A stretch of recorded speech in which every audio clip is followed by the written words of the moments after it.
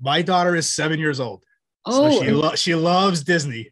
is that a good, and is this show a good, is that a good age for this show?